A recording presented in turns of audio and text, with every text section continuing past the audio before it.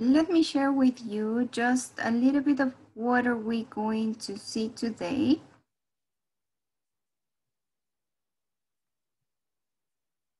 So you get to know the details of today's class.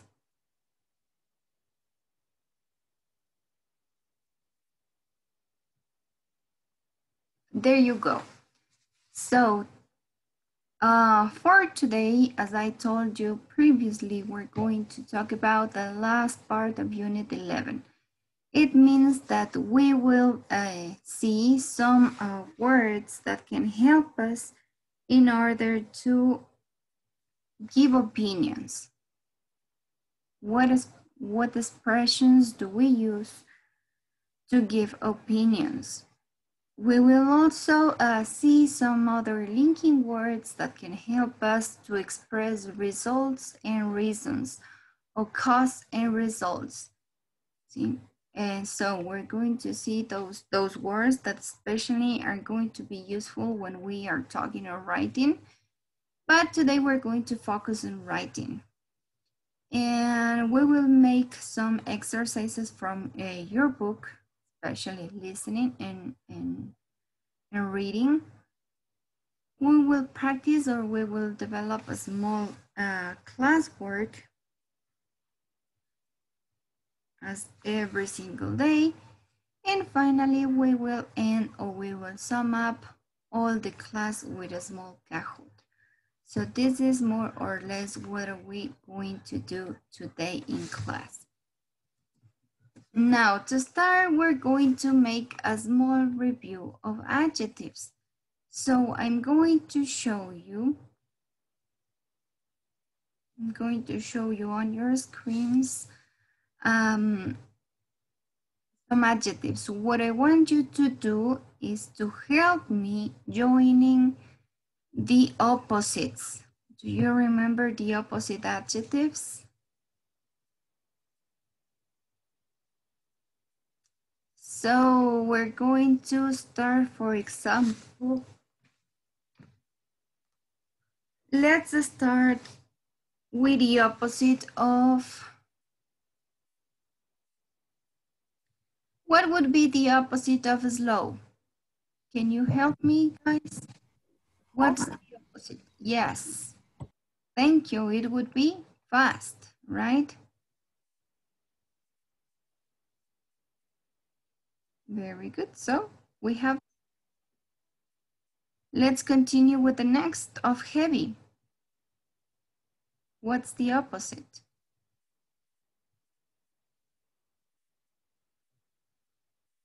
Of heavy, pesado.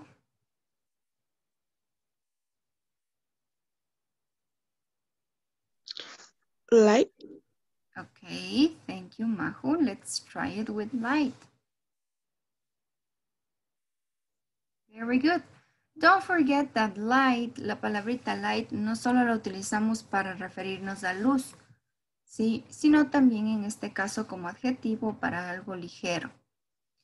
Let's continue with strong. What would be the opposite of strong? El opuesto de fuerte.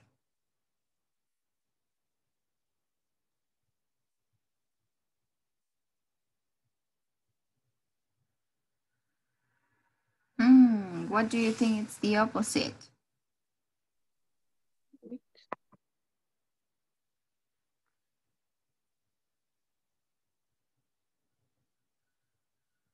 Weak. Weak. Weak. Thank you. Thank you, thank you. So let's try it. Weak would be the right opposite.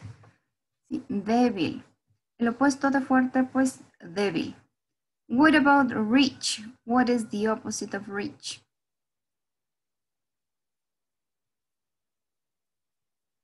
De adinerado. Poor. Exactly. Poor. Let's try with poor. Well done. We have 1 minute left. From ugly, what would be the opposite? Beautiful. Beautiful, very good. What about thin? What's the opposite? De delgado. Fat. Fat. Fat, of course. Let's see the opposite of hot. Caliente. Cold. Cold, very good. The opposite of tall. De alto. Small. Short. Short or small? What do you think? Short. Let's try it with short. Oh, we have 12 seconds. Okay, very good. From big. Small. Small. Small. And let's see. Oh, we almost got it. But yes, you got almost every single adjective. The last one we had was young and old, right? Young and old. Thank you so much, guys, for remembering with me some adjectives and its opposites. Thank you so much. So now, can you tell me what phrases do you use when you want to express your opinion? ¿Qué frases ocupan ustedes cuando quieren dar su opinión? What phrases do you use? I think. Cool. Okay, can you help me please, Majo? Who? Who? Sí, creo que es podría, pero no me acuerdo si era who o who. Ok, podría ser could o podría ser would. ¿Qué más? O sea, ¿qué más le añades a ese podría? Ojo que es una frase para dar su opinión. También alguna sugerencia de hacer alguna cosa, pero solo como sugerencia, porque había otro que era como orden, pero no me acuerdo Ajá, mucho. exacto. Sí, utilizamos algunos modal verbs, ¿no es cierto? Verbos modales. Por ejemplo, you should, ¿no es cierto? Como para dar una sugerencia. O también teníamos could or would. Ese could o would, como nos dan la terminación ría, ¿no es cierto? Podría, me gustaría. Es un poco más cortés cuando vamos a expresar algo. But what else do you use, or what phrase do you use when you want to give your opinion or say what you think? If I tell you, what do you think about these online classes? Cuando yo les hago una pregunta de opinión y les pregunto, ¿qué opinan sobre las clases en línea? ¿Cómo expresan ustedes esa opinión?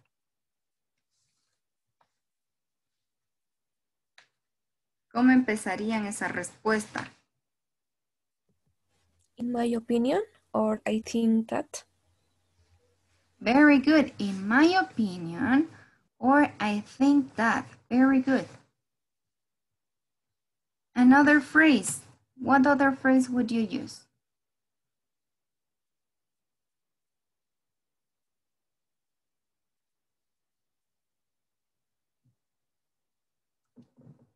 From my point of view.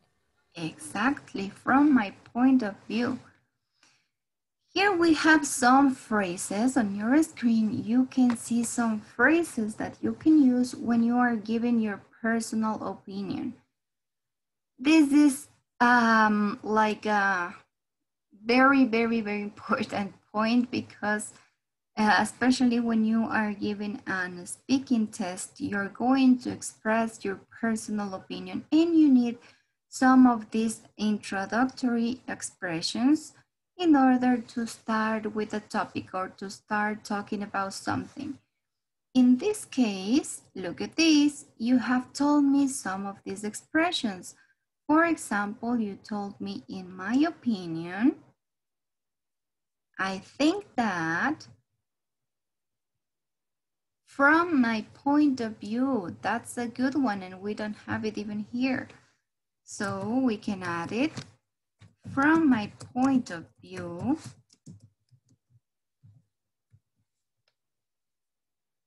right? Here we have a new one. Desde mi punto de vista.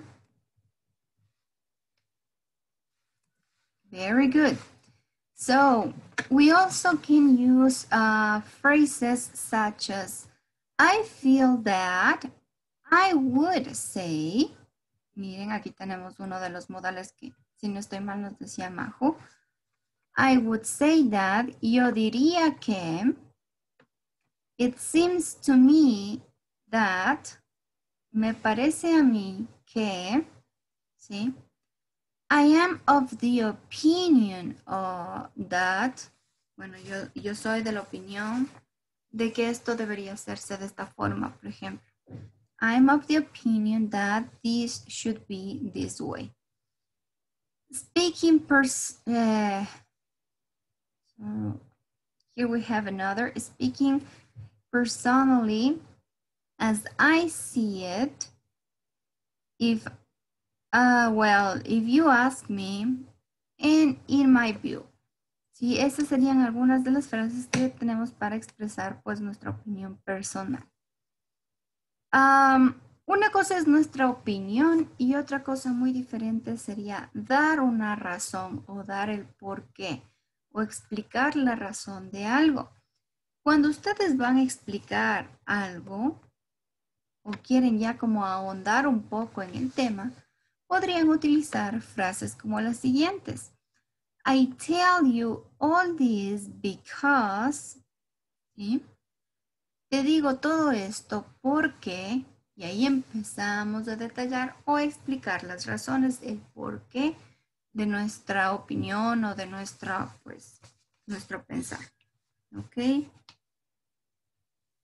So, I tell you all this because, como segunda frase tenemos, I base my argument on. ¿Sí? Yo estoy basando mi argumento en lo siguiente. Entonces empezamos a explicar cuáles son las razones de nuestro argumento. I base my argument on. And the last one we have here, I'm already thinking that because yo ya estaba pensando de esa manera o eso en particular porque, y expresamos el por qué. I'm already thinking that because. Just going back, ¿sí?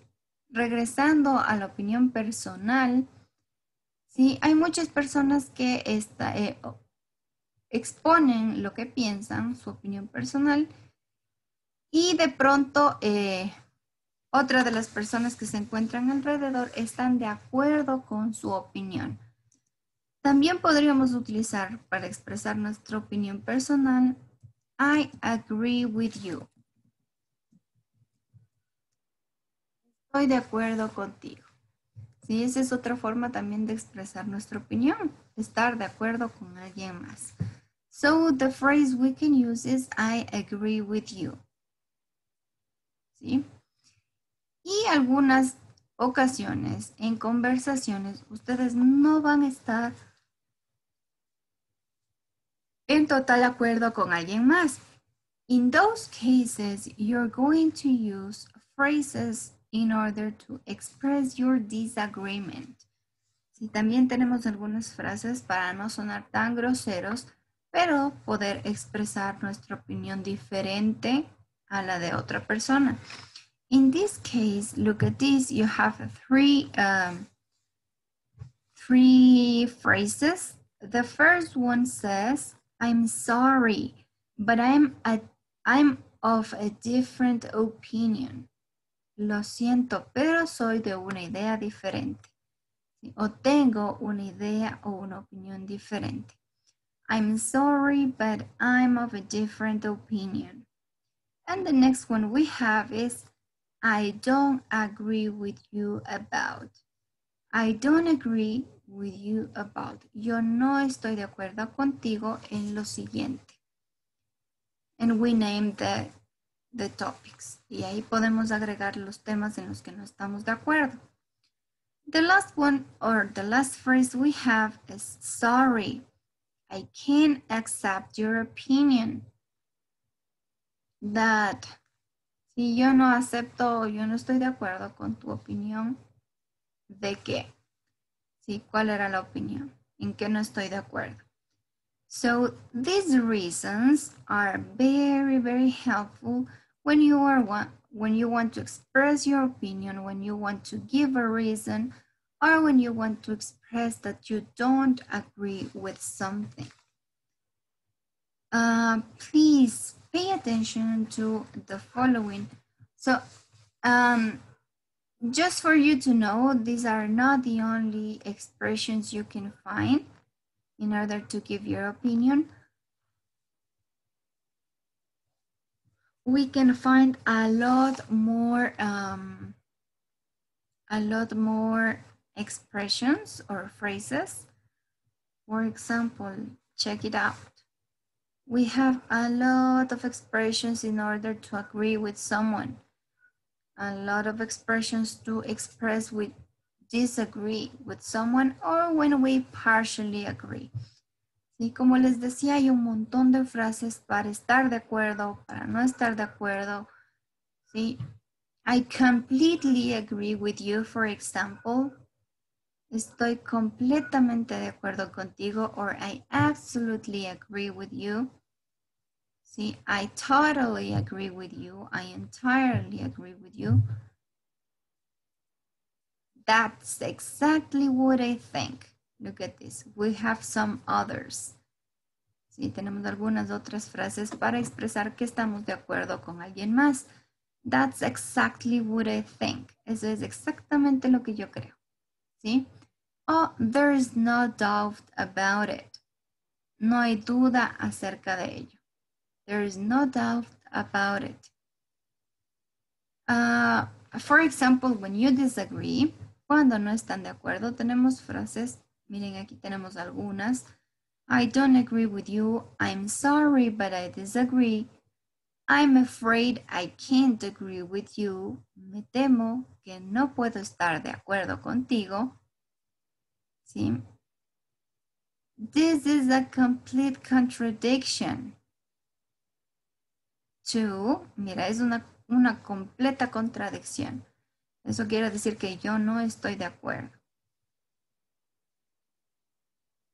I cannot agree or I cannot share the view. No puedo compartir tu punto de vista. Sí. I have my thoughts or I have my own thoughts about it. Sí, tengo mis propios pensamientos, mis propias ideas sobre ese tema. Así que eso ya nos está diciendo como que alguien no está de acuerdo con algún pensamiento. And finally, we have some other expressions such as, it is only partly true that. ¿Sí?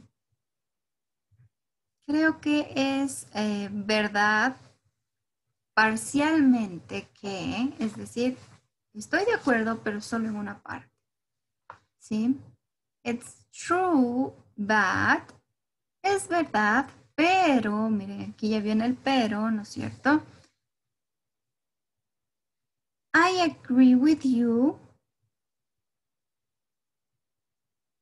principle, but, ¿sí? Estoy de acuerdo contigo en lo principal, pero, y el pero nos da siempre esa idea de contraste, es decir que si al inicio estoy de acuerdo en algo negativo, pues la segunda parte después del but va a ser positiva. Igual, si es que estuviese de acuerdo en la primera parte positiva, ese but como que ya nos da una idea de que la segunda parte va a ser algo negativo. It's a contrast. ¿Sí? Estamos contrastando en ese caso. So we have seen a lot of phrases in order to express your opinion. ¿Sí? Hemos visto algunas frases para dar su opinión. Ya me van a dar ustedes su opinión en unos momentos sobre un tema en específico.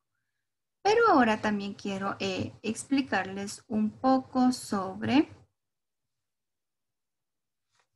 some linking words, ¿sí? Algunas palabras que nos van a permitir unir, pero que nos permiten expresar causa y efecto o causa y resultado.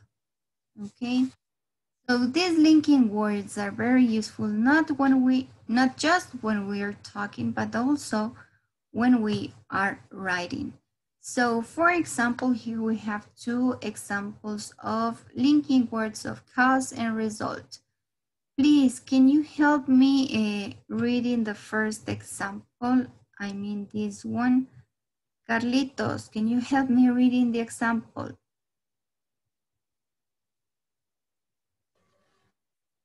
The road has been closed due to snow. Exactly. The road has been closed due to snow. Esta palabrita due to es una palabra que nos permite expresar la causa, la razón. ¿Sí? Miren, la carretera se ha cerrado y estamos pues explicando el por qué. Due to snow. Debido a, ¿sí? A causa de, debido a la nieve. So we have our first linking word, due to, ¿sí? Debido a. And we have another words in order to give the result. Aquí tenemos un par de linking words que nos permiten introducir el resultado. Can you help me reading, please, this one, Paolo?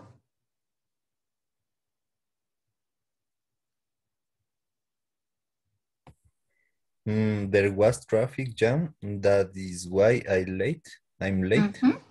Exactly. There was a traffic jam. Había un tráfico terrible, ¿no es cierto? There was a traffic jam. That's why I am late. Esa es la razón o ese es el por qué yo llegué tarde. That's why. Ese es el por qué. So, we have here some linking words. Tenemos aquí un par ya de linking words que nos van a ser muy útiles al momento de dar la causa o también el resultado de una situación. Let's continue.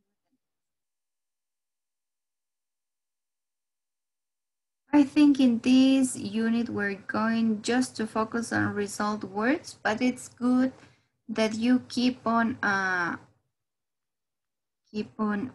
knowing different linking words that maybe can be useful for you in the future. Let's see the next. Here you have a small chart of the different linking words that can help you to introduce the cause or the reason, okay? So here we have cause or reason for something happens. Todas estas linking words que vemos aquí, ¿sí? Nos van a permitir hablar sobre o expresar la causa o la razón de algo. For example, we have here as. Recuerden que esta palabrita as significa como o ya que. Here we have, for example, as I was late, I took a taxi. Como ya estaba tarde, pues tomé un taxi. ¿Sí? O conseguí o cogí un taxi. We have the word since. Ya habíamos visto este since que nos determinaba también un poco de tiempo. Sin embargo, en algunos casos puede ser tomado su significado como o ya que, igual que as.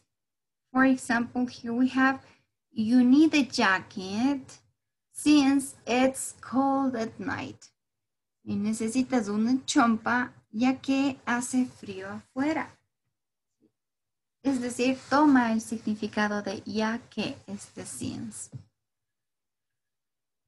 Seeing that, puesto que, miren, es una de las frases que más utilizamos en español, puesto que, estamos dando la razón.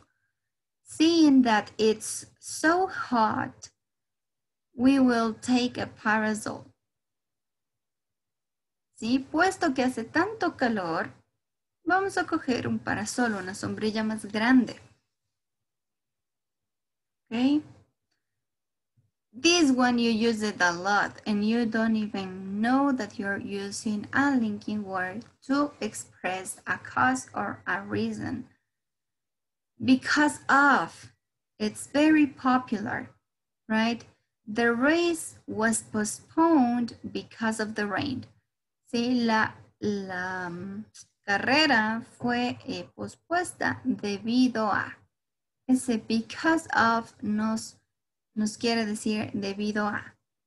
El por qué sucedió algo, debido a. This one we have already talked about was due to, debido a o por. Public transport is often late due to heavy traffic. That's right. Es muy cierto, ¿no es cierto? El transporte público a menudo suele tardar debido a que hay mucho tráfico. Especially when we are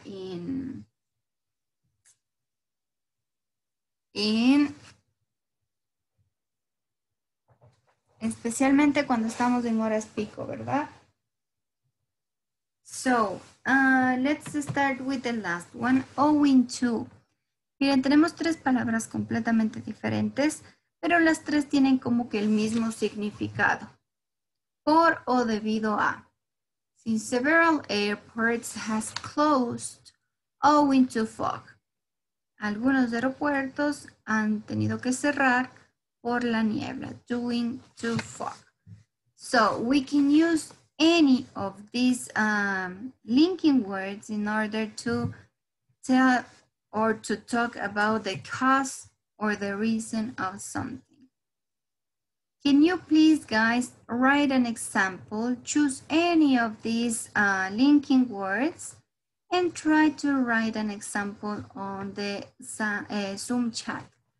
Tratemos de escribir una oración utilizando cualquiera de esos linking words, ¿sí? En el chat de Zoom. Come on, guys. Any sentence you can try to write. Well done, Carlitos, by the way. Let's see, Paul nos dice, as it was raining, I took an umbrella. Very good. Lady, I was late because of, I fell asleep. Very good. Porque me quedé dormida, ¿no es cierto? My package did not arrive due to the pandemic. Very good, Paolo. Excellent job. Brandon, you need a sun cream since it's very sunny. Excellent. Sí, necesitamos el bloqueador, ya que hace mucho sol. Vero nos dice, I have to work since I need money. That's the main reason, right? Esa es una de las razones principales porque tenemos que conseguir trabajo.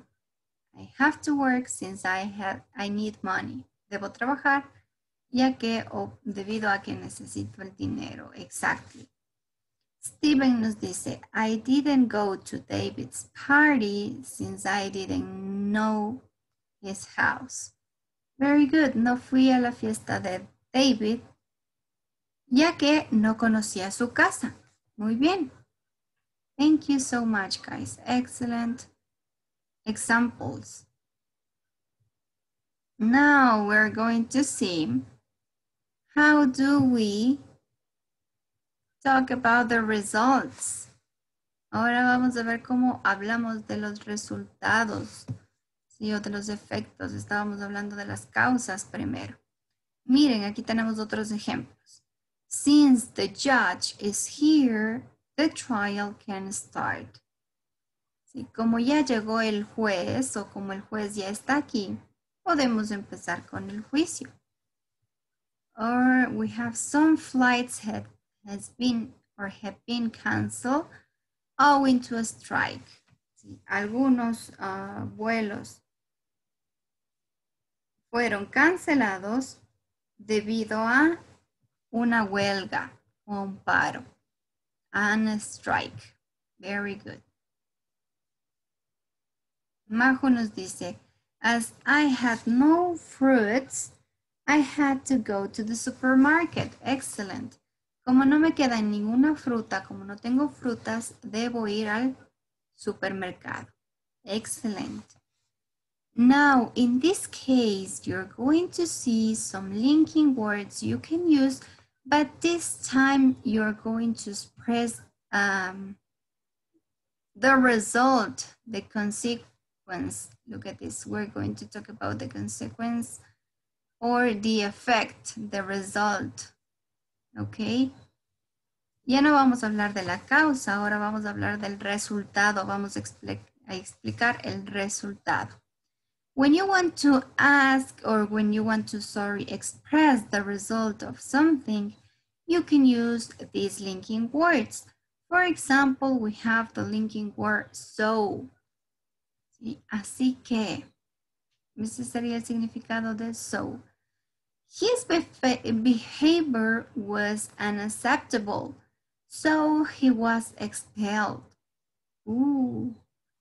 Su comportamiento fue inaceptable, así que, o por lo tanto, tuvo que ser expulsado. So he was expelled. Look at this. We have this another one. That's why. Por eso. Sí, es por eso que. My cousin appears in this soap opera. That's why I watch it. ¿Sí? Mi primo aparece en esta telenovela. Por eso es que estoy viendo la novela. ¿Cierto? That's why I watch it. Por eso veo la novela. As a result, this is a very easy and one of the most common phrases to express the result. Sí, esta frase es muy común al momento de expresar el resultado de algo. A nosotros se nos facilita utilizar esta porque la palabra result ya se nos viene o es muy familiar con el español. Entonces nos permite como hablar de la consecuencia o expresar el resultado de algo. Here we have, there were roadworks and as a result, there were traffic jams. ¿Sí? Había muchos trabajos en la vía. Y como resultado, as a result, hubo mucho tráfico, hubo muchos atascones. ¿Sí? As a result, there were traffic jams. So, this one is not so heard. No es tan escuchada por los alumnos o usada por los alumnos la palabra therefore, pero significa por lo tanto. Y es muy común en conversaciones formales sobre todo. Therefore. So, you may need legal advice. Therefore, I'll give you my lawyer's number. ¿Sí? Necesitas o es posible que necesites un consejo legal. Por lo tanto, te voy a dar el número de mi abogado. ¿Sí? Therefore, I'll give you my lawyer's number. Let's see, we have another useful phrase that could be for this reason. Si por esta razón. Loads of people will attend the concert. For this reason, we want to provide more access. Mucha gente va a asistir al concierto. Por esta razón, queremos proporcionar mayor acceso o más accesos. we have for this reason. These two last words, consequently and accordingly, are not so common, and as I told you, with therefore, they are used in a more formal language. Here we have, we are under a lot of pressure and consequently our level of stress increases. Sí, estamos bajo mucho estrés, bajo mucha presión. And consequently y consecuentemente, pues nuestro nivel de estrés ha aumentado. And finally, we have accordingly, por consiguiente. See, we wanted to reduce pollution. Accordingly, we launch a recycling campaign. Si queremos reducir la contaminación, pollution, contaminación. Accordingly, por consiguiente, hemos lanzado una campaña de reciclaje. So that would be the last word to express consequence. Si todas estas palabras nos permiten hablar de las consecuencias. So, can you help me once again with another sentence? In this case, choose any of these linking words in order to prepare or to write another sentence. Vamos escribiendo otra oración, pero en este caso, utilizando estas linking words para hablar de la consecuencia, del efecto, de los resultados. You can use so, you can use that's why, as a result. Cualquiera de ellas. For this reason, let's try to write a sentence. Pay attention to the form of the sentence. Sí, mucha atención a la forma de la oración. Casi siempre estamos uniendo dos oraciones. Sí, para eso nos sirven las linking words. Miren, en algunas tienen ustedes justo después de la linking word un sujeto.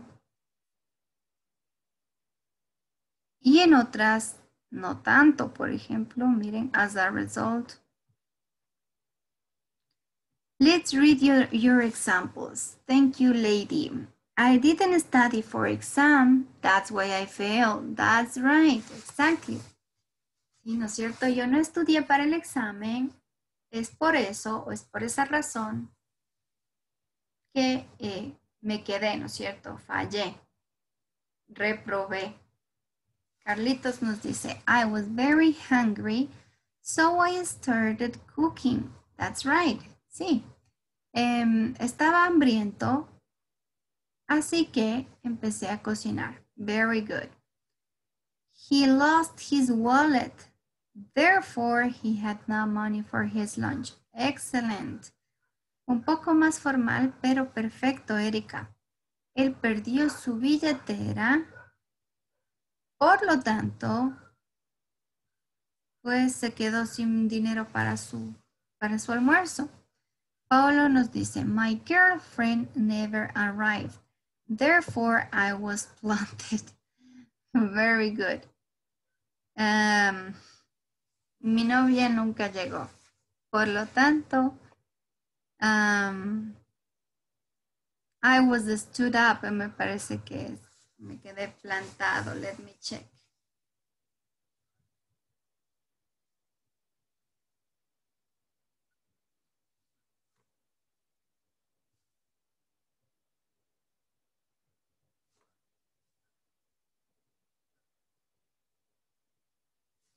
Yes, the right verb in order to express that you have been left. Si cuando alguien se olvidó de ustedes y les plantaron, sería be stood up.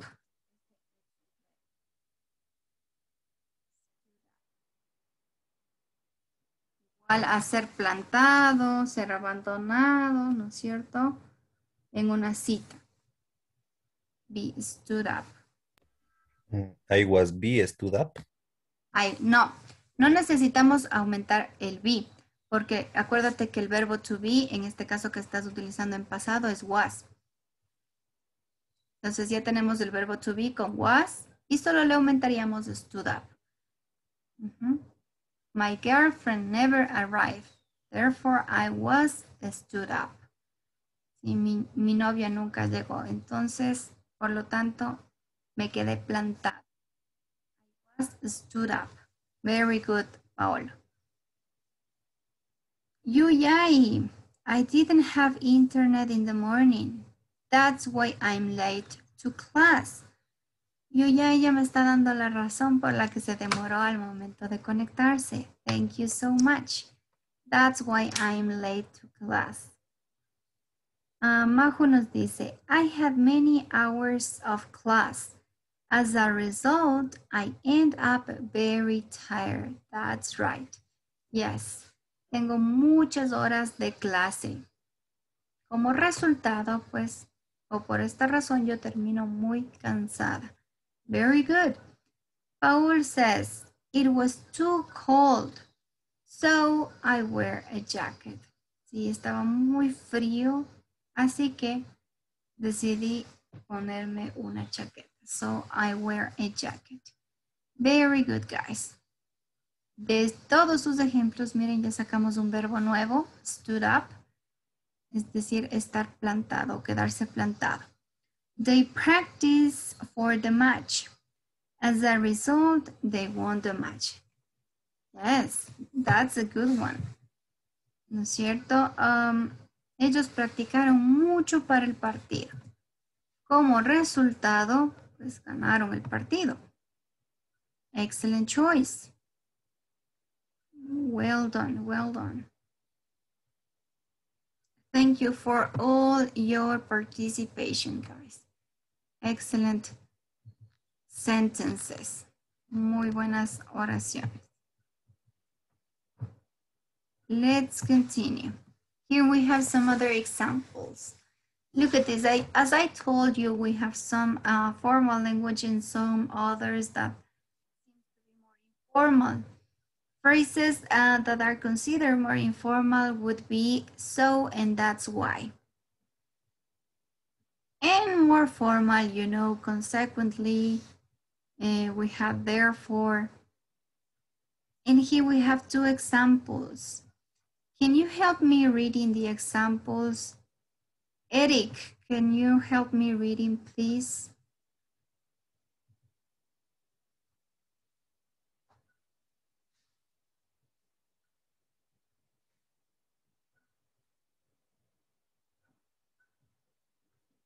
Eric, que se volvió a dormir, please help me reading this example.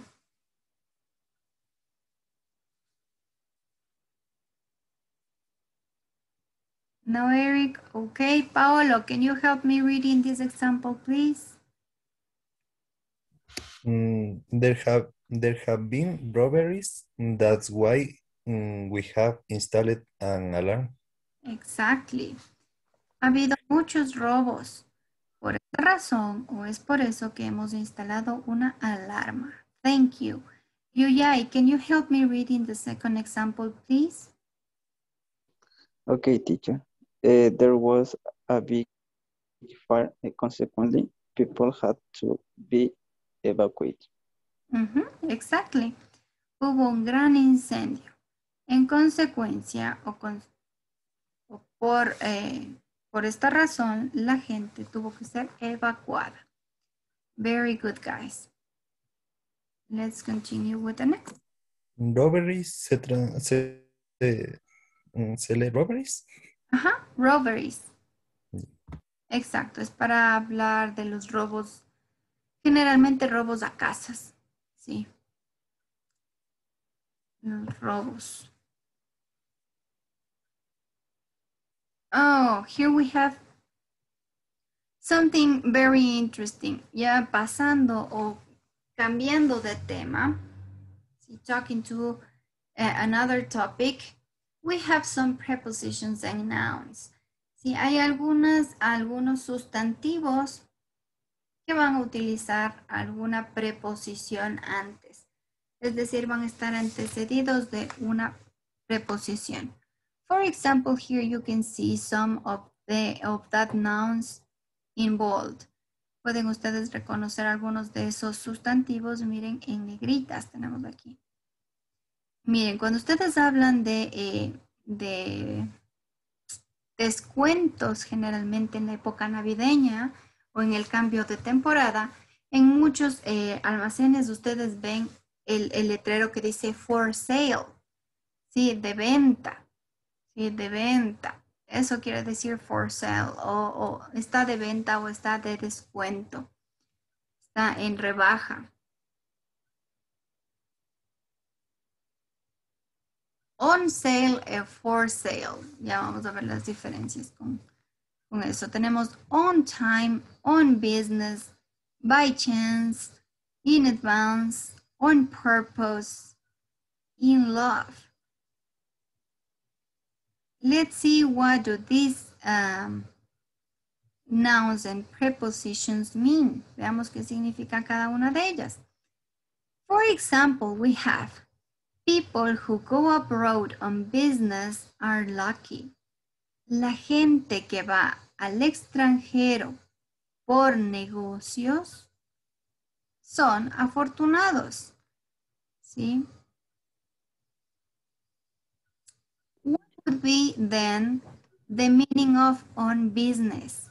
¿Cuál será el significado de on business? De todas estas.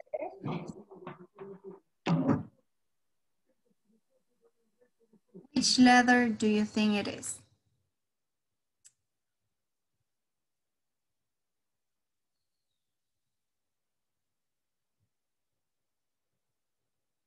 On business. Hablábamos de por negocios, ¿no es cierto?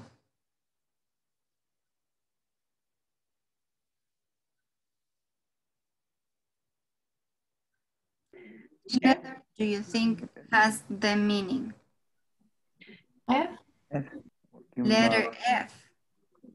Working but in different place. Exactly. Working but in a different place. Estamos hablando de trabajo, pero en otro lugar, ¿no es cierto? Porque teníamos el componente de por razones de trabajo, por trabajo. That's right. Let's move to number 2. Buses and trains where I live normally arrive on time. Los buses y los trenes donde yo vivo normalmente llegan a tiempo. What do you think is the right answer in this case? D. Yes, at the expected time, a la hora esperada. Es decir, que si llegan a tiempo, pues si el bus dice que pasa a las 7:30, a las 7:30 está pasando por ahí. At the expected time, llega a la hora esperada. Let's continue with the next. There are a lot of houses for sale on my street. A. Available to buy. Exactly, available to buy. Están listos para ser comprados, ¿no es cierto? Hey, hay una diferencia, me quiero detener aquí un poquito, porque ustedes pueden encontrar for sale, que tenemos aquí, que el equivalente es que está a la venta, and we have the preposition on sale.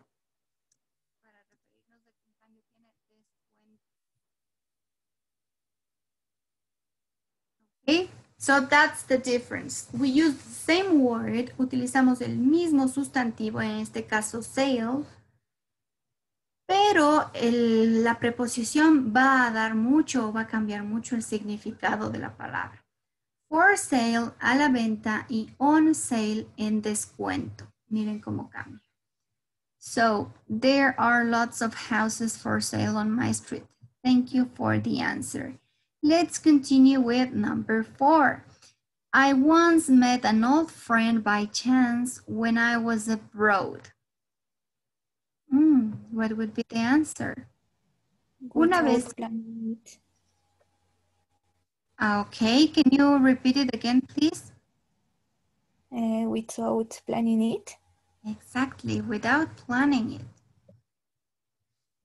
Once I met an old friend. Alguna vez conocí a un viejo amigo por casualidad, ¿cierto? Ese es el significado de by chance, por casualidad.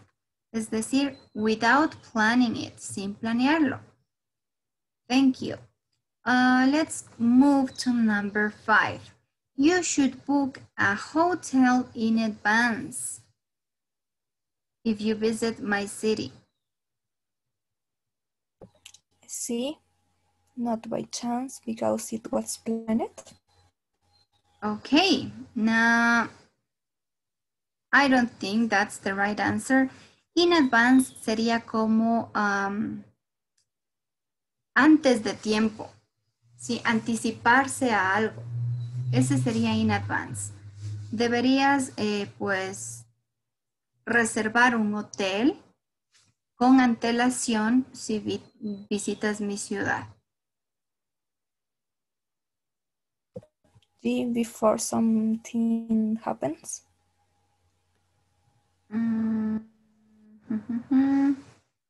Yes, G. G. Before something happens. Letter G. Antes de que algo suceda. A eso nos referimos cuando decimos in advance. Sí, con anticipación. Antes de que algo suceda. Let's continue with number 6. We have, I sometimes broke things on purpose when I was a child. Letter C. Exactly. Thank you. Letter C. Not by chance, because it was planned. ¿No es cierto? On purpose. On purpose. A propósito, ¿no es cierto? Ya estaba planificado hacer eso a propósito. Eso significa el on purpose. And finally would be letter B. Because we have, right here we have, you can always tell if two people are in love. ¿No es cierto? Siempre se puede saber cuando dos personas están enamoradas, in love. Very good, guys. So you can see or you notice the meaning of some of these words involved without even translate them. ¿No es cierto? Algunas de estas palabras como que ya fuimos entendiendo el significado sin siquiera pues estar traduciéndolas. A veces ya conocemos el significado por relación. Es decir, sabemos el significado de lo que está antes y de lo que está después. Entonces podemos como que un poco guess, ¿no es cierto? Adivinar qué es lo que nos quiere decir esa palabra. Finally, let's match the sentence with the pictures. Okay, here we have 4 sentences and 4 pictures. Can you tell me which picture corresponds to the first one? Mara's in hospital. She's got a broken leg. Letter B. Letter B, that's right, letter B. What would be on the other side the answer or the match for the second? My brother's at university. Study physics. Letter C, yes. Letter C, he studied physics. What about number 3?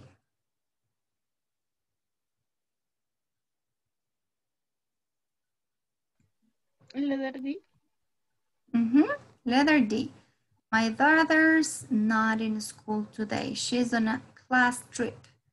Mi hija no está en la escuela el día de hoy se fue de viaje.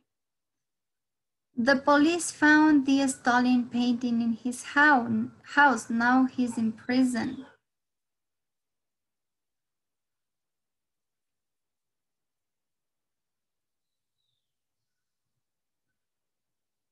The last option we have is letter A, right? So, encontraron la pintura en su casa. Ahora él está en prisión. Miren, le vemos ahí tras las rejas, ¿no es cierto? This is more or less the most important things you have in your unit number 11. So let's try to practice a little bit more of these linking words and some listening going to our textbook. Vamos al libro en este momento. Can you answer me the following questions, guys? Vamos a ver, les voy a hacer una pregunta y espero su opinión.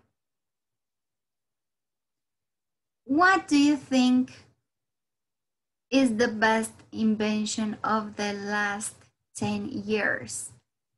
What do you think is the best invention in the last 10 years? ¿Cuál creen ustedes que es el mejor invento en los últimos 10 años?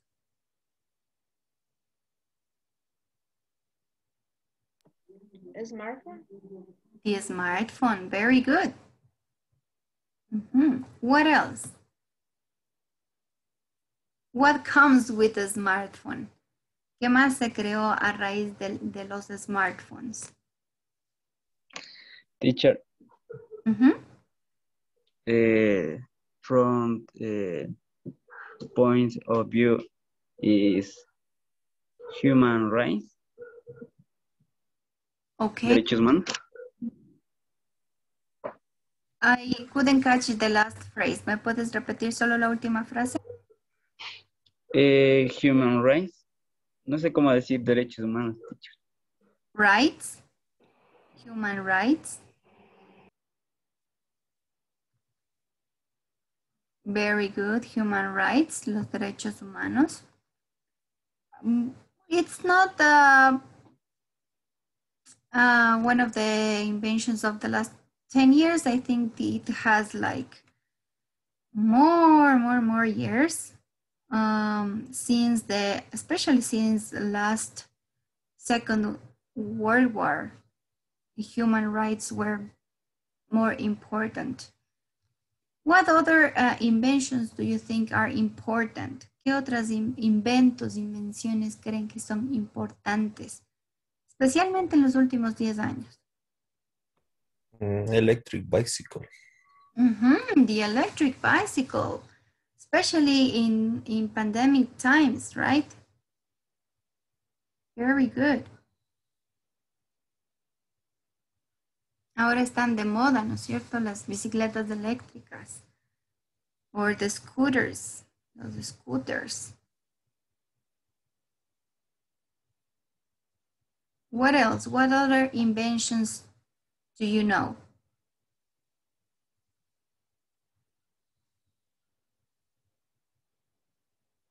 Something you cannot live without. Algo con lo que ustedes no pueden vivir. Están todos los días. What do you think? ¿Qué será? Social network. Excuse me, I couldn't listen.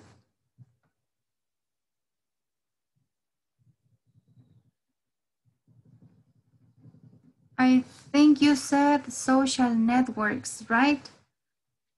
Social networks, las redes sociales. Pasan todo el día, ¿no es cierto? Y no son tan viejas. Así que sí es uno de los pocos nuevos inventos, ¿no es cierto? The apps, las aplicaciones. Thank you, guys. So now we're going to listen to people talking about the inventions. We're going to complete this information in this table after listening to this record, okay? So pay attention because we need to know or complete this information. Vamos a poner mucha atención porque necesitamos completar esta tabla. What is the invention? ¿Qué ¿Qué se trata el invento? ¿Cuál es el invento? Why is it important or useful? ¿Por qué es importante o por qué es útil? And do they think it will? What do they think it will happen? ¿Qué creen estas personas que va a pasar con el invento? Is it a good or a bad idea? Okay. Let's listen, guys. Let's listen and help me with the answers. Pay attention. Track 3.48. Hi, welcome to the show. Today we're looking at great inventions for the future. What really useful inventions do you think we need? People have called into the show to tell us their ideas. First up, we have Amir. Hi, Amir. Hi. So, Amir, tell us about what invention you'd like to see. I think the most important invention we need is a new kind of car engine that doesn't need petrol. There are too many cars in the world already, and as countries become richer, more and more people will want a car. That will be terrible news for the environment. But imagine a world with clean cars and no more pollution to worry about. I'm sure it will be invented soon. We already have electric cars, but I think it will be something different. Maybe something like a car that runs on air. I'm sure someone will invent something to solve the problem. I hope so anyway. Thanks, Amir. That's a great invention. So, could you catch Amir's invention? Tal vez lograron como adivinar cuál es, escuchar cuál es el invention de Amir.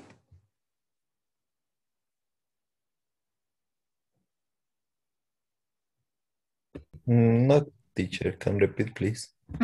Vamos a escuchar. Justo les voy a parar en la parte que habla del invento. Sí, tal vez es una palabra nueva. Vamos a ver. Welcome to the show. Today we're looking at great inventions for the future. What really useful inventions do you think we need? People have called into the show to tell us their ideas. First up, we have Amir. Hi, Amir. Hi. So, Amir, tell us about what invention you'd like to see. I think the most important invention we need is a new kind of car engine that doesn't need petrol. That was the answer. A new car engine that doesn't need petrol.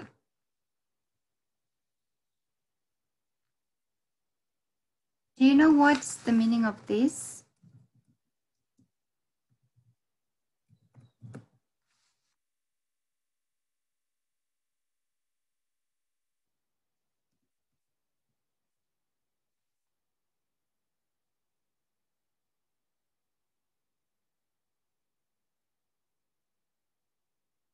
Si alguien por aquí está estudiando ingeniería mecánica, you're going to find a lot this word engine.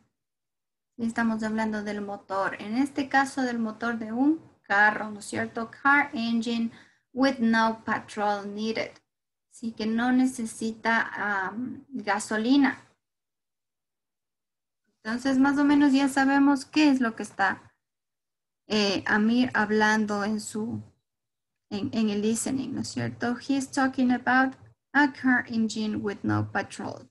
Why do you think it is important or useful? ¿Por qué motivo será importante un carro que tenga un motor que no necesite gasolina? Let's listen. Escuchemos. There are too many cars in the world already, and as countries become richer, more and more people will want a car. That will be terrible news for the environment. Why is it important?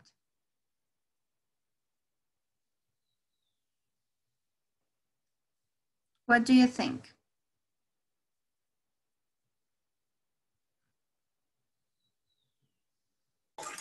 No more pollution.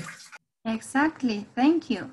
No more pollution. It's good for the environment, right?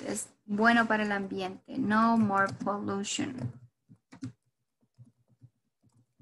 No habría más contaminación.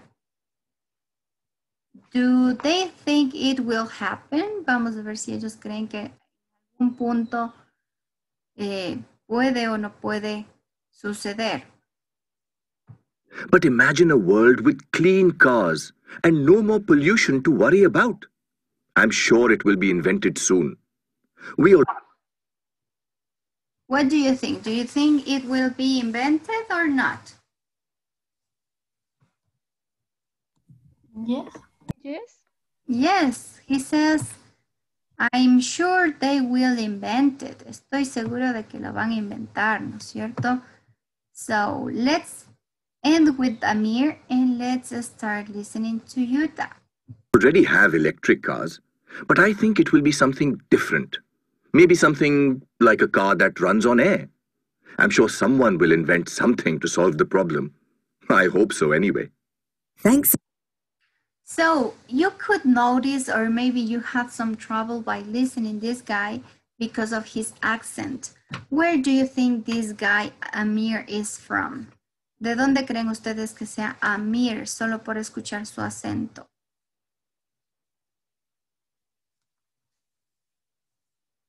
Do you have any idea? ¿Alguna idea de qué país o de dónde podría ser Amir?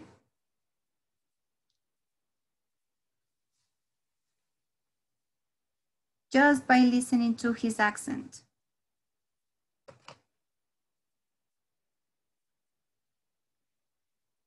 The specific way Amir is talking is very common with people from India.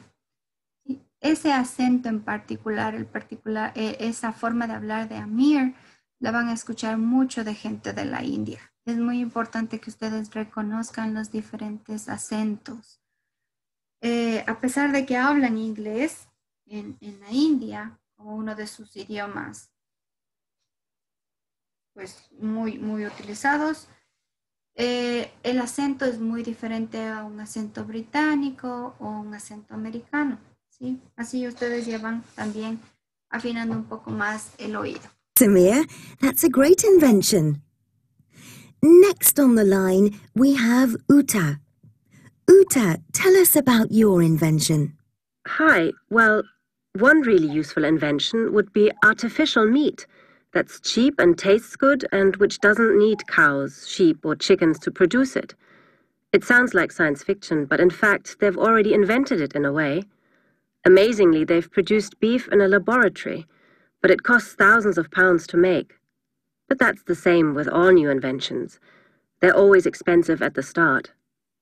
So I think it will happen, and it'll be really good because all the fields we used to grow food for cows could be used for something else, to grow vegetables or plant trees, for example.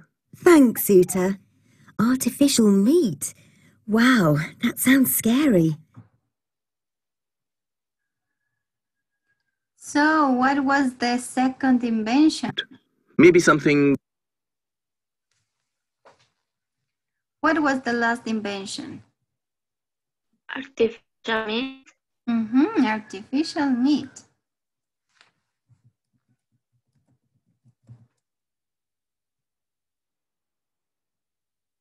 Artificial meat. Carne artificial. Why do you think it is important or useful?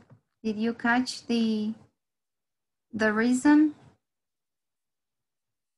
Vamos a escuchar nuevamente la... Next on the line, we have Uta.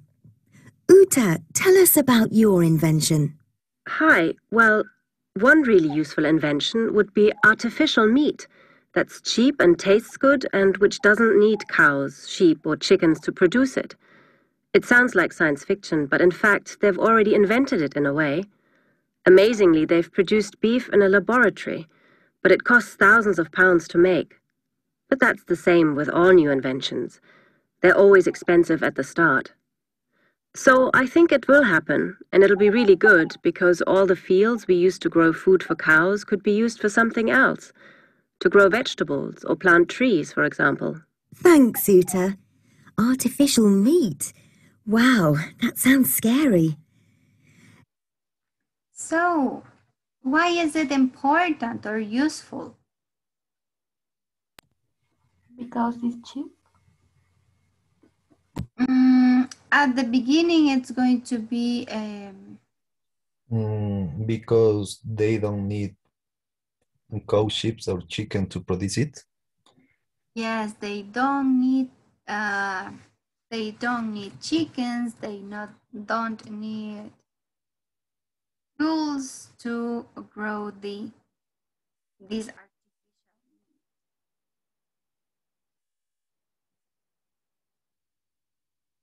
They don't need chicken, or maybe they don't need animals, because they're not going to need them in order to prepare this meat. Do you think it will happen or not? ¿Qué nos decía Uta?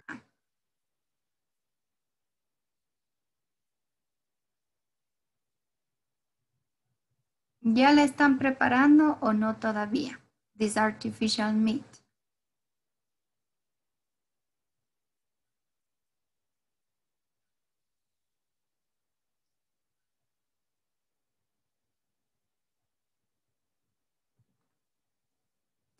At the beginning, yes, she was saying that they already making it. ¿No es cierto que ya están experimentando con esta artificial meat? So let's continue and listen Pierre's invention. Vamos a escuchar el invento de Pierre. Anyhow, last up we have Pierre. Hi, Pierre. Hi. So, Pierre, tell us about your idea for a great invention. Well, a really useful invention I read about was a device that you could put in your ear and it would translate languages for you. You wouldn't need to study for hours and hours to learn a foreign language. You could just put it in your ear when you went on holiday to foreign countries, and you'd understand everything everyone was saying to you.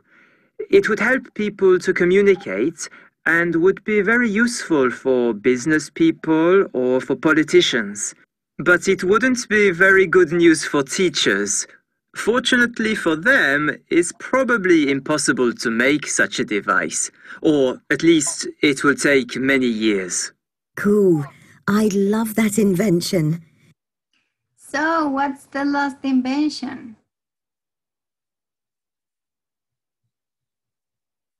What do you think is the last invention? Pierre. Hi. So, Pierre, tell us about your idea for a great invention. Well, a really useful invention I read about was a device that you could put in your ear and it would translate languages for you. You wouldn't need to study for hours and hours to learn a foreign language. So, what's the invention, Pierre's invention? Device trans language. Yes, a device who can translate languages. Device to translate languages, right? Yes, it's a device to translate languages. Let's listen. Why is it important? You could just put it in your ear when you went on holiday to foreign countries, and you'd understand everything everyone was saying to you. It would help people to communicate and would be very useful for business people or for politicians. But it wouldn't be very good news for teachers. Fortunately for them... Okay, do you think it is important? Why? ¿Por qué piensa que es importante? ¿O para quién? I want people to communicate. Yes, to communicate with different people from different parts of the world. To whom may be it useful? ¿Para quién sería pues muy útil este aparatito?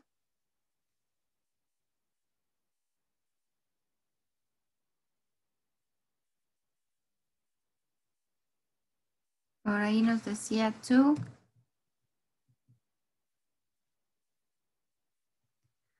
business people, right? To business people, this would be very, very useful. Para toda la gente que hace negocios en el extranjero, pues esto sería un muy útil, ¿verdad? To translate any language. What do you think? It has been developed or not? ¿Ya se ha realizado o no todavía? No. It seems that it hasn't, right? Escuchemos. It's probably impossible to make such a device, or at least it will take many years. Cool. I love that invention. Thanks for those great ideas. Who knows which of them will happen? So, it may be impossible to make, nos dice, ¿no es cierto? Or it will take a lot of years. Sí, parece imposible de hacer, pero no hay nada imposible, tal vez solo tome un poco más de tiempo que se haga este aparatito para traducir, ¿no es cierto?, todos los idiomas. Now we have something similar, I think. Sí, creo yo que ya tenemos algo muy parecido que son las apps.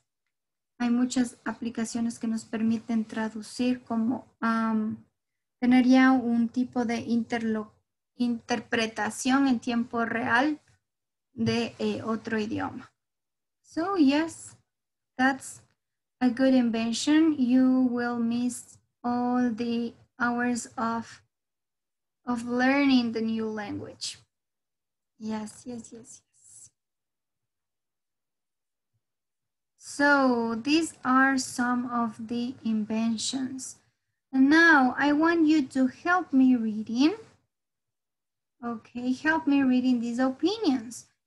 Here, people were asked the question, what is the most important invention in the last 2,000 years? Read the web post and write the names of the inventions. So we have 4 readings, tenemos 4 lecturas, ¿sí? Y tenemos pues la pregunta a la que están respondiendo estos posts son a cuál es el invento más importante de los últimos 2000 años. Cada una de estas personas va a hablar de un invento diferente. Let's listen to your classmates reading these opinions. Les vamos a escuchar a algunos de ustedes leyendo pues estas opiniones en la web. Can you help me reading the first one, Stephen, please? Mark Turner. Okay, teacher. Mark Turner. I think the most important invention is the internet. The World Wide Web was invented in 1989. Literally, and now nearly all of you use it in our daily lives. Excuse me. We haven't even started to see how much the internet will change our life in the future. We still have school, post office, newspaper, cinema, shopping malls, but not for long. All these things will change as a result for the internet. For example, we will stop using jobs of our office as we will do everything from home. Choose any part of the way we live today and it will become completely different in the future because of the internet. Exactly. Thank you, Stephen. So, do you know what this phrase, or have you better? Do you know what these small 3 W's mean? Or what do this phrase stands for? Well, this phrase stands for, ¿qué significa el www? Miren, aquí tienen ustedes la respuesta. World Wide Web. Sí, es una ¿cómo se dice? Podría ser un acrónimo, una síntesis, ¿no es cierto?, de esta frase. World Wide Web. www.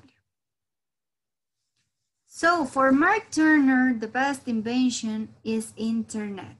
Imagine that this book was written some years ago. Este libro fue escrito hace algunos años. Y en ese entonces, miren, ya hablaban del internet como algo que podía revolucionar el futuro. Y aquí nos dice, for example, we will do everything from home. Haremos todo desde la casa. ¿No es cierto? Haremos compras, iremos a la oficina desde la casa. And it's what is happening now due to the pandemic, right? Debido a la pandemia, pues, esta opinión de Mark se ha vuelto realidad.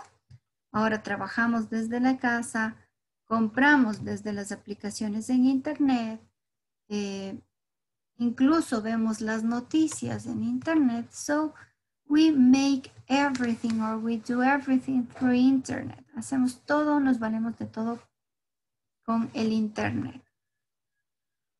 How do you feel when your internet connection just stop? ¿Cómo se sienten cuando se les termina la conexión de internet? Cuando no tienen internet, se va la luz.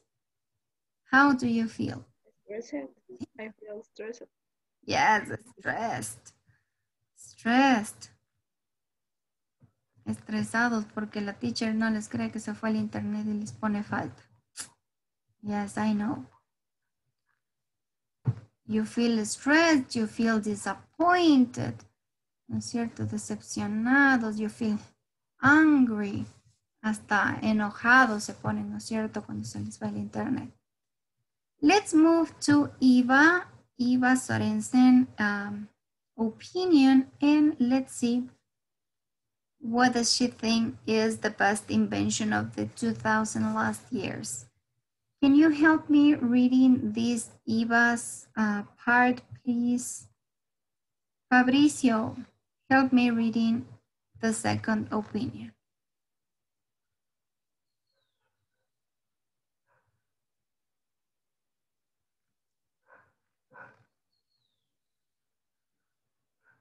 Fabricio, are you there?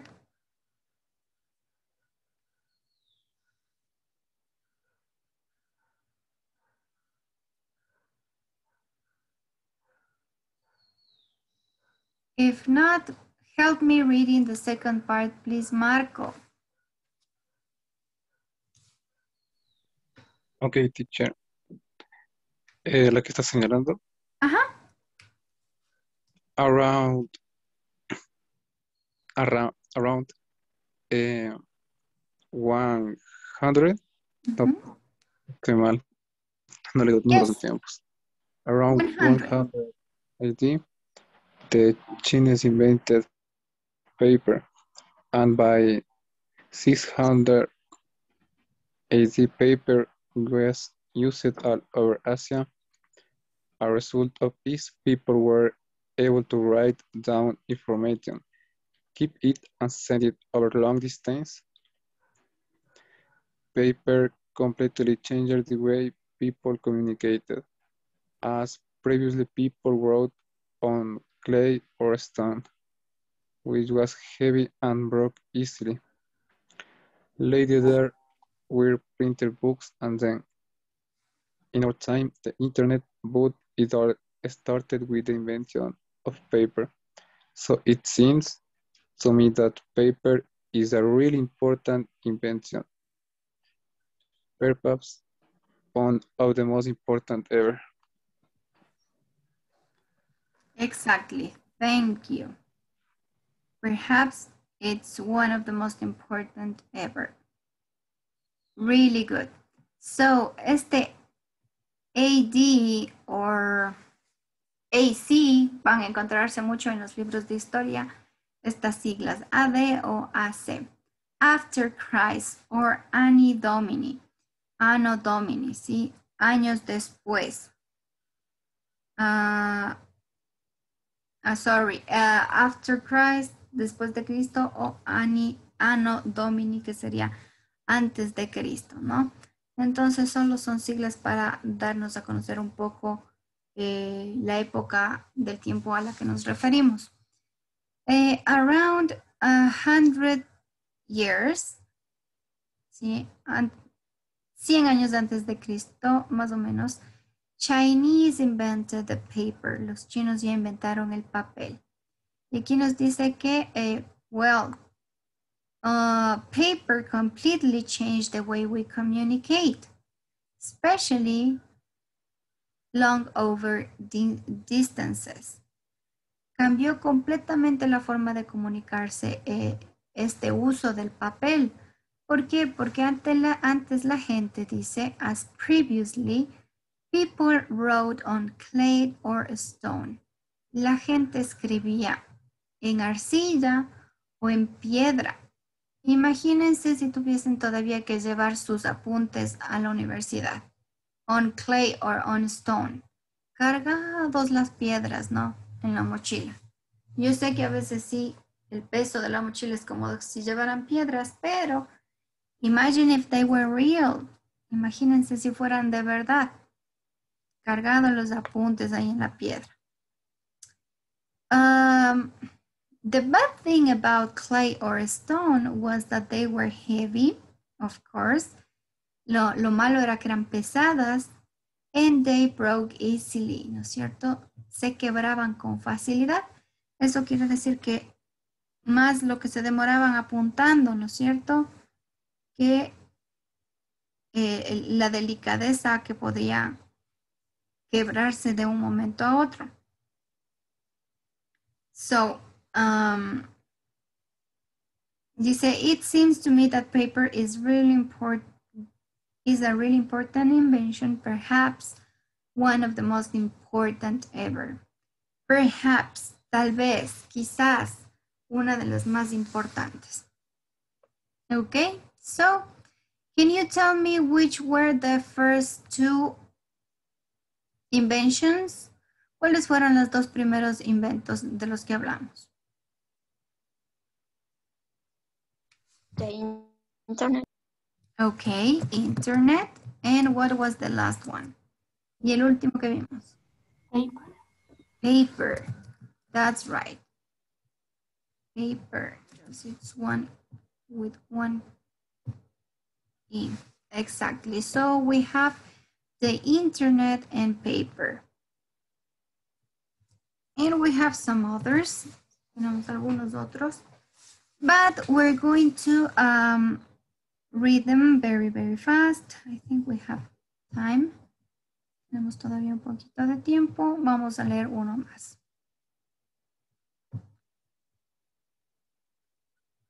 Can you please help me reading the next one?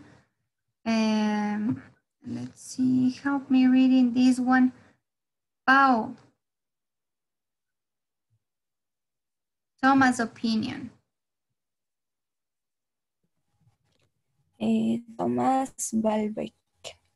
I believe the most important invention is the Hindu-Arabic number system, which was invented around the 6th century in India.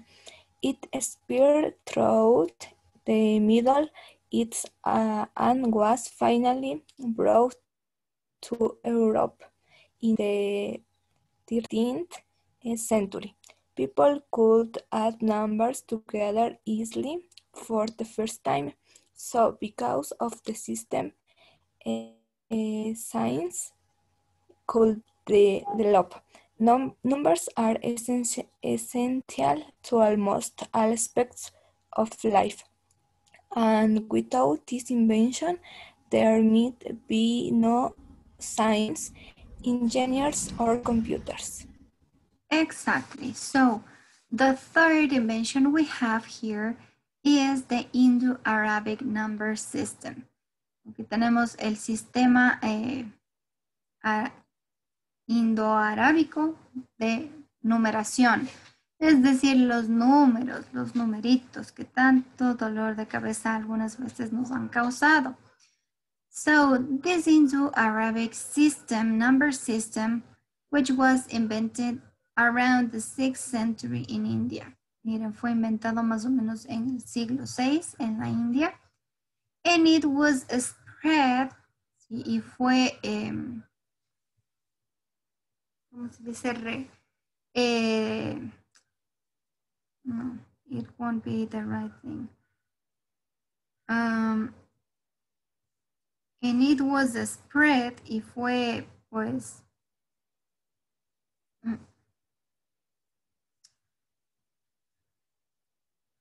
extendido, podría decirse, fue extendido a través de todo el este, ¿sí?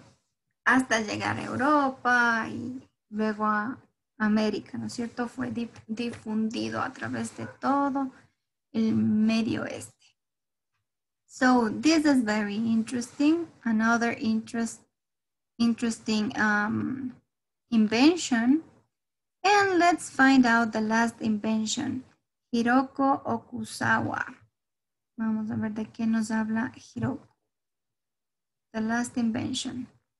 Can you help me reading the last invention, please?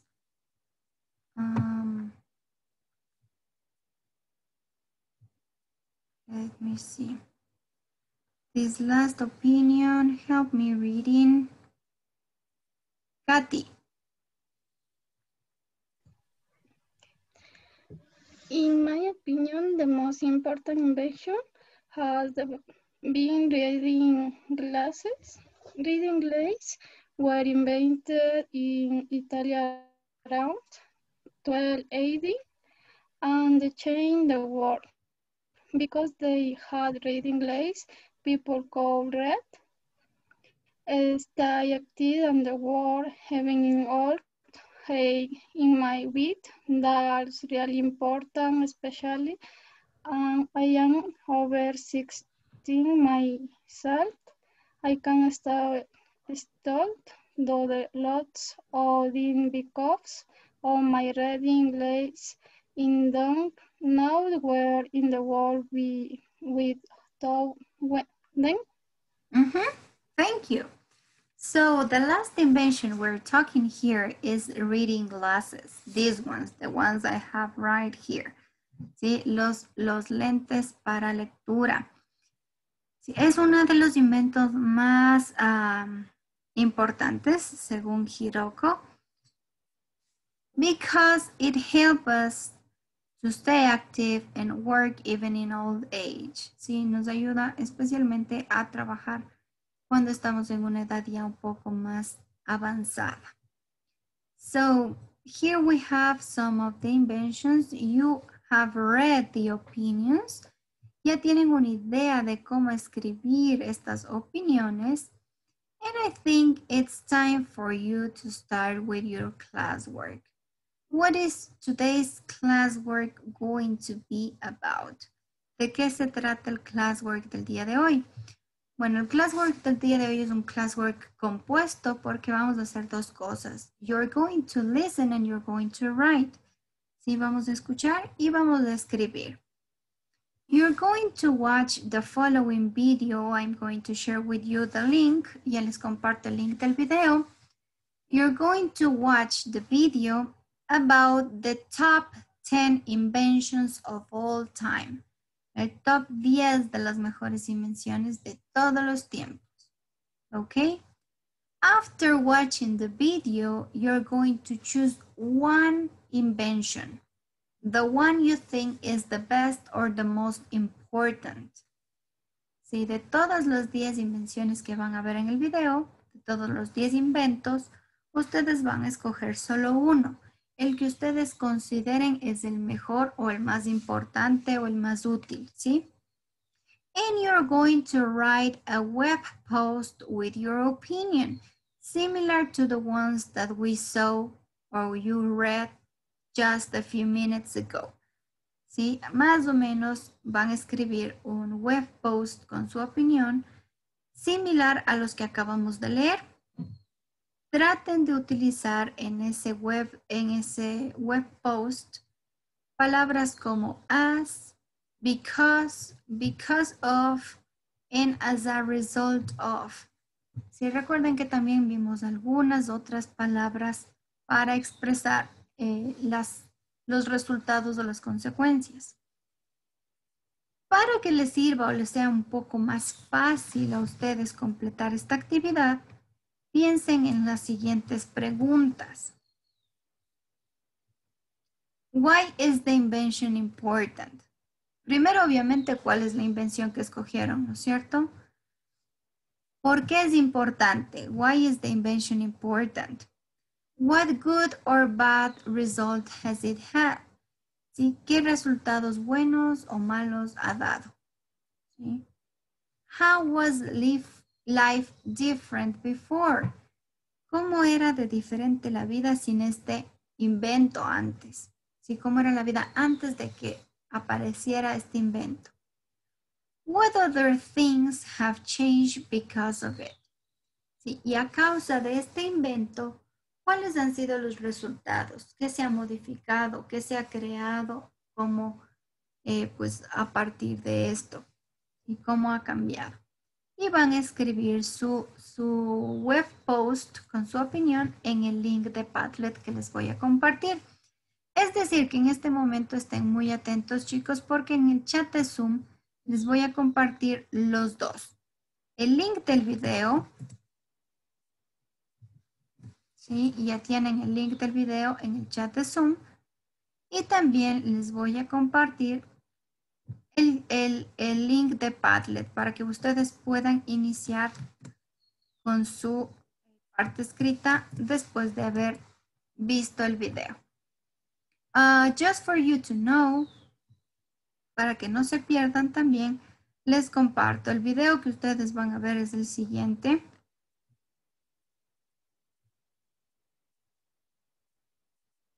Is this one. It's a Watch Mojo video. Sí, así que se les va a abrir este. And then you're going to open your Padlet. Una vez que ya hayan visto el video, miren, incluso aquí tienen ustedes en el classwork, tienen escrito todo lo que deben hacer, ¿sí? Por si se les olvida. Y también tienen un ejemplo. Les he puesto el ejemplo de dos opiniones de las que ustedes leyeron, como para que se guíen un poquito en cómo podrían escribir, ¿sí? Recuerden que también tienen las frases que vimos al inicio, ¿no? Para dar la opinión. I believe, in my opinion, I think, etc., etc. So don't forget those phrases. You have 30 minutes to complete this exercise, guys. Tienen 30 minutos para completar este ejercicio. If you have any question, you can ask. Cualquier duda o pregunta pueden hacerla sin ningún Teacher, problema. Tell me. ¿sería tan amable de compartir los links en el grupo de WhatsApp? Ok, sí, ya les envío. Ya les envío al grupo de WhatsApp. Give me a second. Voy a volver a copiarles y ya les envío.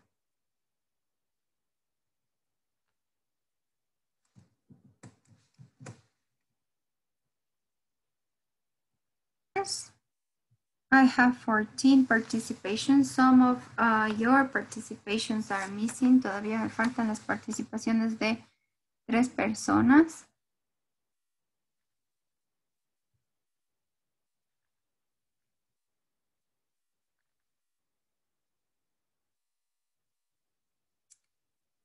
Paul, yo no sé qué participación. Está ahí. Ya está en la parte de arriba. Acabo de ver.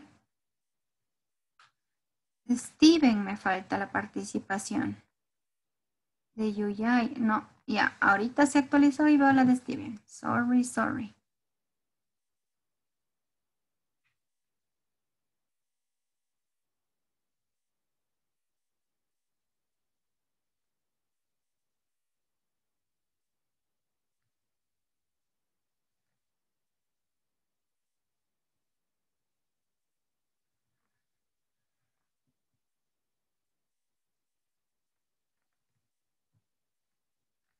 You have 10 minutes left, guys. Nos quedan 10 minutos para completar esta actividad.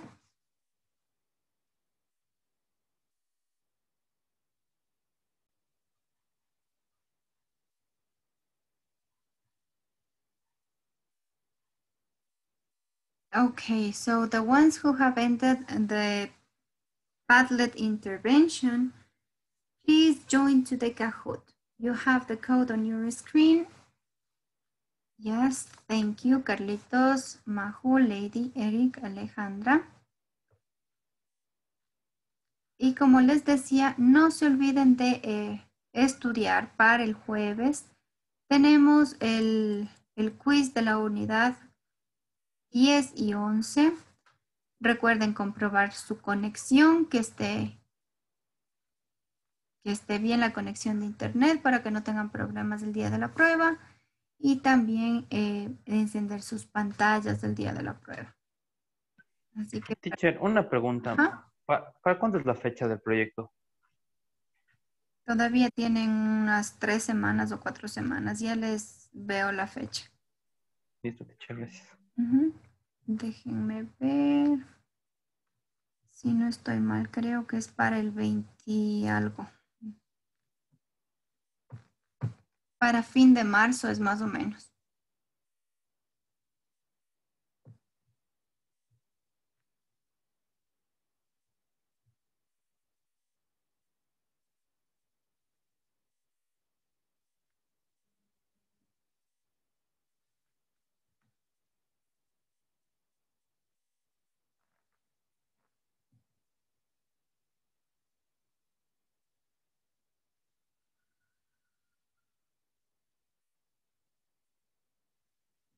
Sí, exactamente en un mes ustedes tienen la presentación del project. Es decir, el martes 23 de marzo tienen la presentación del project.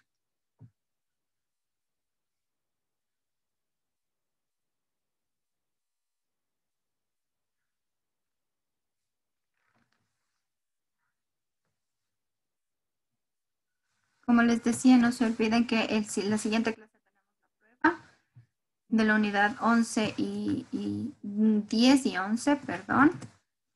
Y también no se olviden de ir avanzando en la plataforma de Cambridge. También ya deben ir completando unidad 10 y 11, debe estar ya completa. We have just 1 month to end. Ya nos queda un mes para terminar.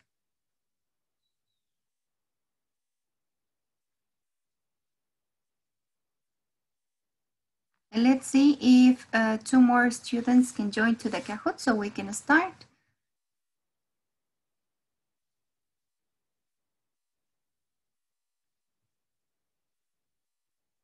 It's very simple. This Kahoot is just a review of the whole Unit 11. Vamos a hacer una revisión ya de toda la unidad 11 en este Kahoot.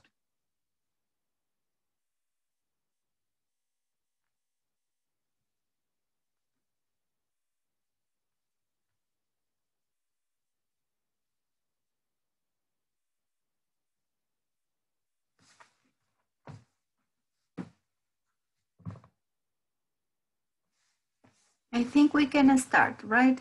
Creo que podemos empezar ya. Pay attention, guys, to the questions. Here we have a review of Unit 11. 14 questions. A hairdresser is someone that who cuts, wear cuts. ¿Qué relative pronoun ocupábamos para persona?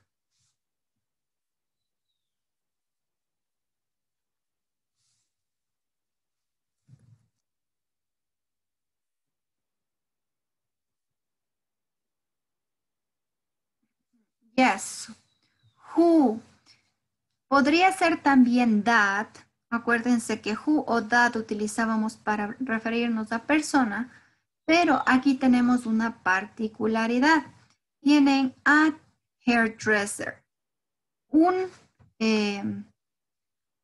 estilista, ¿no es cierto? Un peluquero o peluquera. No sabemos exactamente a quién nos referimos.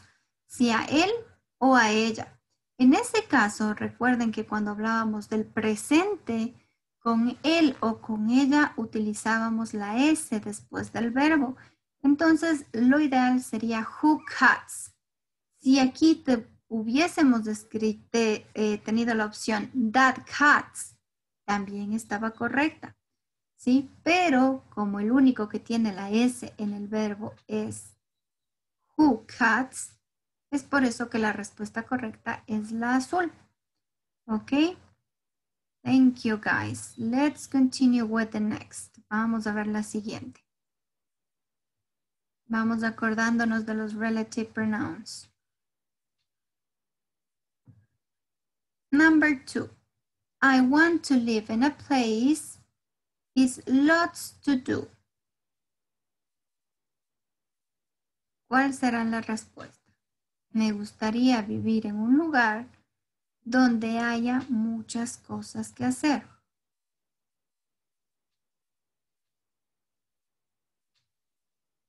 I want to live. Ooh, what happened here, guys? Me gustaría vivir en un lugar donde. Sí, en realidad el relative pronoun es where. ¿Dónde? Pero yo les decía donde hay mucho que hacer, donde hay. Recuerden que el verbo haber es there is o there are. En este caso, pues nosotros tenemos o nos hacía falta para completar ese verbo haber la palabra there. So where there is lots of things to do. Okay, guys, so that's too bad nobody got this one. Let's continue with the next. Number 3. Children, chocolate are uncommon. Los niños que odian el chocolate son muy poco comunes. Ojo, mucho ojo al plural. Tenemos children. Just one got it right. La mayoría ha escogido which. Acuérdense que which es para animales o para cosas. Yo sé que a veces los niños actúan como animales, pero son personas todavía. ¿Sí? Which es solo para animales o cosas. Who hates? ¿Por qué no iba con la S al final? Yo les decía, mucho ojo con el plural. Estamos hablando de muchos niños. En ese caso, hablamos ya de ellos. No necesitamos la S al final. Acuérdense que aumentábamos la S en el presente simple cuando nos referíamos a he, she o it. Este no es el caso. Estamos hablando de children, niños. Los niños que odian el chocolate son muy poco comunes, ¿sí? Children who hate. Let's continue with the next. Well done, Pau. Number 4. Let's go to a country always warm. Vamos a un país o a una ciudad donde siempre sea caliente o donde siempre esté caliente.